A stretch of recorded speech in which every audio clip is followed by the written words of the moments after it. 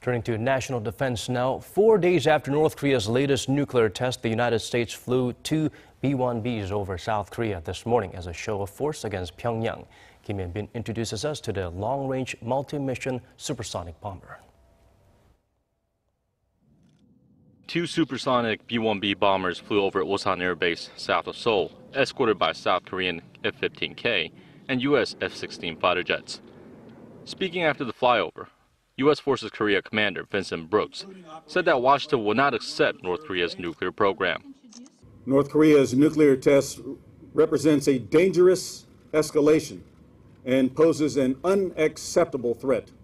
The United States has an unshakable commitment to defend allies in the region and will take necessary steps to do so, including operations like the one you observed today, and also the deployment of the Terminal High Altitude Air Defense Battery, or the THAAD battery, to the Republic of Korea.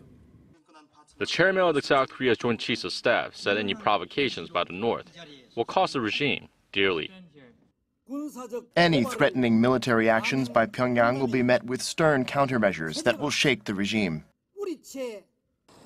The B-1B is considered the backbone of the U.S. long-range bomber force.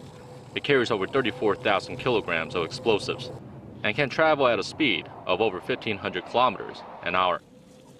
From Guam, it will take the bomber just 2 hours to reach the North Korean capital. The B-1B was originally scheduled to come on Monday, but was postponed due to poor weather conditions at Andersen Air Force Base in Guam.